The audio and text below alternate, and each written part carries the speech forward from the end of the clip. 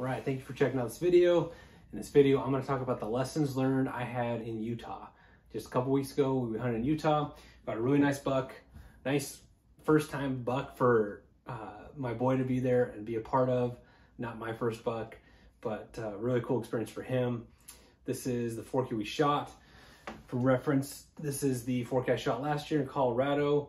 So this definitely had a little more mass to it, a little bit bigger, cool little forkies. It was awesome, and it was a last day buck. So pretty cool story behind that.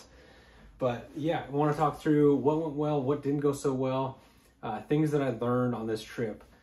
The first day, I didn't take enough food. I had enough snacks and stuff, but I didn't bring any like wholesome, good food, like a sandwich to carry me over for lunch, or tortillas, or like anything hearty other than like trail mix and Cliff bars and granola bars and just stuff that's just going to tie you over.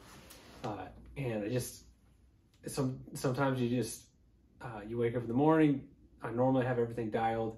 Normally I have a sandwich made the night before that I just throw in my pack. Sometimes I forget that sandwich, but normally I'm more prepared, and this time I just wasn't.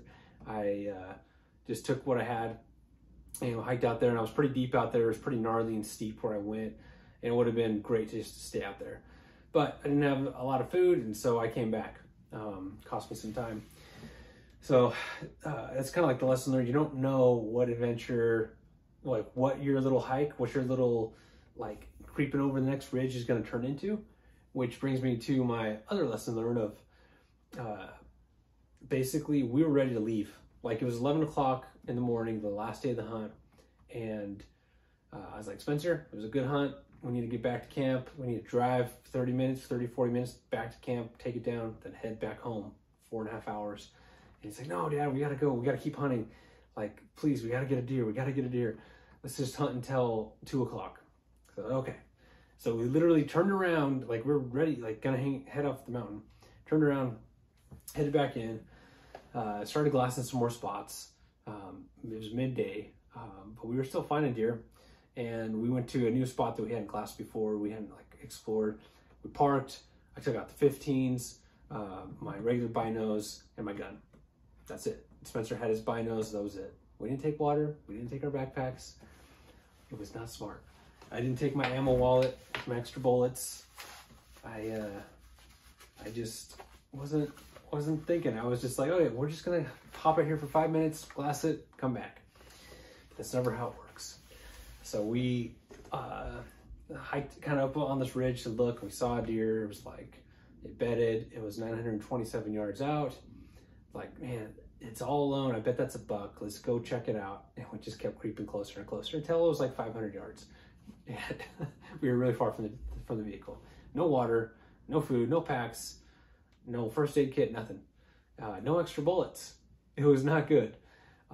Luckily, I was able to use the bullets that I had and take the animal out, but it was a close call. So, which brings me to my other lesson learned of, I didn't use really the right hash for my shot. So my shot was 372 yards.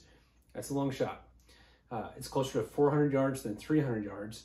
And in the heat of the moment, I'm just like, okay, I'm gonna use my 300 yard hash, which is my second hash down, and just aim high. When in reality, I should just use 400 and just made it. I just made the shot right there. But you don't think about that when you're kind of rushing. They're at almost the top of the hill. They're already looking at you. You're running out of time. And it's just like, I should have done that, but I didn't. And so, which ended up me shooting him low and shooting him right in the leg. Not good. The second shot did damage further back, but the first shot could have been better if I would have just used common sense and used my right hash. And after that, after we got up the hill and he snorted, and I yelled at my boy, said, hey, I'm going after him. It's him. Sprinted up the hill, sprinted out. I saw him running.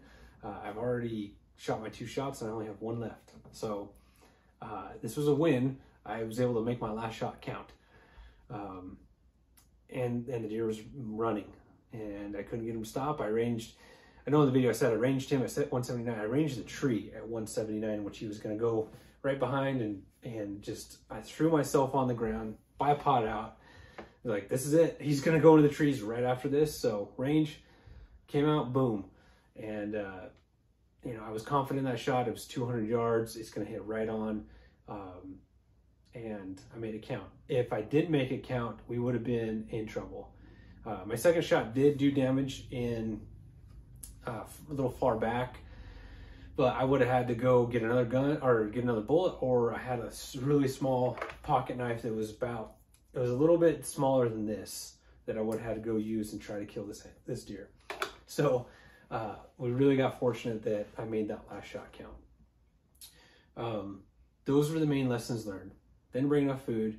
Should have brought my pack that had my water and everything we need, that had bullets, had everything I need.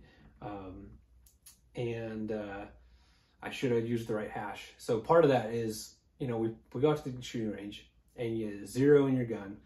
All right, 0 to 200 yards. Where does it hit at 300? Where does it hit at 400? Practice at all these like exact distances. It's really good. My dad's like, you know, this is why you need to practice at those different ranges, at 372 or 350 or 420. So you can get confident in these little bit different yardages, because out in the field, that deer is not going to be perfectly at 300 yards or 200 yards. And this one was 372 and it threw me off, and I just went 300 yard hash. Yeah, so it's good to practice in different positions, not just from the bench, because you're not going to have a bench when you're out there. I do like to practice from different positions, sitting. In this shot, I was sitting. I didn't have a rear support. If I didn't have my pack, I could have put my pack there. I could have shot off the front of my pack and used like a trekking pole, and would have been a little bit more solid. But at the end of the day, we got the deer down. We brought him home, and we were successful. A couple other wins I could think of is just we didn't give up. We kept hunting. We were seeing deer all the way through midday, still out feeding. It was rare that they were bedded up. Another win that we had advantage is that we brought 2 vehicles. So instead of me just being kind of limited to wherever the one truck could go, I brought my Subaru, and I was able to spend midday going out and exploring new country, and doing a lot of, you know, one-off walks and stuff. Covered a lot of ground while my boy and my dad were hunting a different spot, or they're back at camp.